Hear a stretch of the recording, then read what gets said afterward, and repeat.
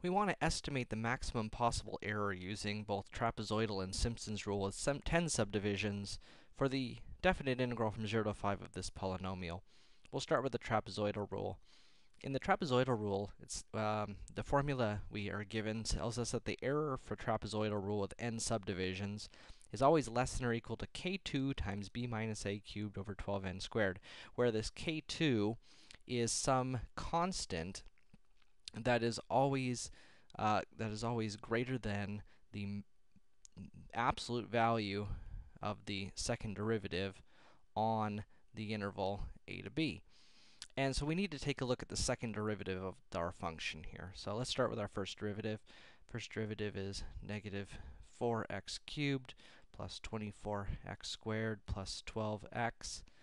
Second derivative then will be negative 12x squared plus 48x plus 12. And we'll notice that this is a quadratic, and quadratics, well, downwards opening quadratic, so its maximum is going to occur either at the beginning of the interval, the end of the interval, or at the vertex. And to find where the vertex is, we can either, well, let's go ahead and just take the third derivative. So this is the next derivative, right? And if we take that derivative and set it equal to 0, right, we can solve that, and we know that the critical value, critical number, is 2. So if we evaluate our second derivative now at the start of the interval, at the critical value, and at 5, we can, and I went ahead and computed this using my calculator, we can see that in absolute value, the maximum value of the second derivative is 60. And so that's the value we're going to pick for k2. Okay, so now we know that the error is always going to be less than or equal to k2, which was 60, times b minus a, that's endpoint minus starting point, so 5 minus 0 cubed, over 12 times n squared. Here my n is 10, so times 10 squared, and now we just calculate that, and we get 6.25.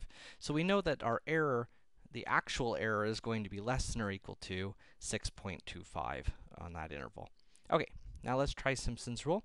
So the formula for Simpson's rule is very similar. We have the error is less than k4, b minus a to the fifth, over 180 n to the fourth, where k4 is similar to the last one, except it's greater than the fourth derivative on the interval. So we'd already calculated from the last work, we had calculated that the third derivative was negative 24x plus 48. And so if we calculate the fourth derivative now, the fourth derivative is just a constant negative 24. And so we know that k4 here, again, is the absolute value of the fourth derivative, is just going to be 24 here. That's the biggest that the fourth derivative ever is.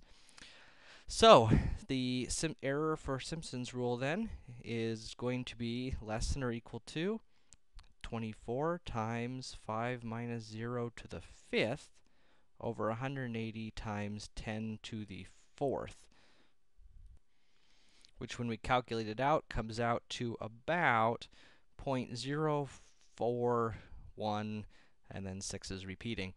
And so you'll notice that the Simpson's rule is giving us a much more accurate estimate here, and a lot of that comes from that fourth power on n.